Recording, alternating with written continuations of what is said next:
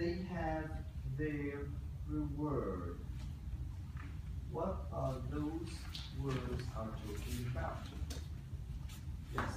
The hypocrites have the awards because they're like glorified and they're made like seem higher. Yes, yes.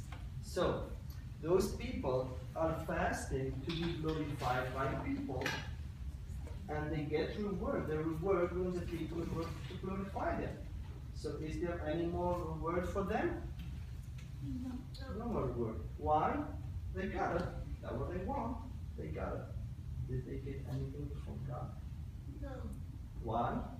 Because they're behaving bad. Yes, and because they are not fasting for God, they're fasting for themselves and for people. So when they get glorified by the people, that's it. You got all you looking for. But then Jesus said, but when you fast, anoint your head and wash your face. Anoint your head. In those days, they use when they go, to look your, like today when they use the gel, and the hair is shiny, it's beautiful. So don't look sad. Don't show that you're fasting, but go normal.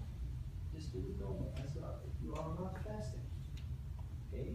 So anoint your hair, wash your face. In those days, washing your face was a big deal. You know why?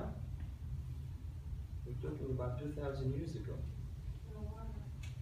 No water. They didn't have running water in their houses. Today we have running water 24 hours. We have hot water. Every day we take a shower. They didn't have it. How did they used to get the water? Yes? From lakes. From lakes. Yes. How? Anybody could think of? They would like go walk to the lake, Yes. get the water and come back. Yes, actually, there were people who their job was bringing water to the people.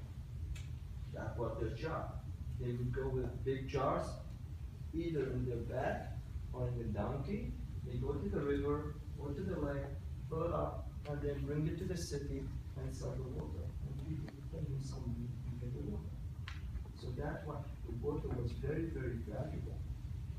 So Jesus says, you have to wash your face and you don't look to people that you are upset or fasting or anything.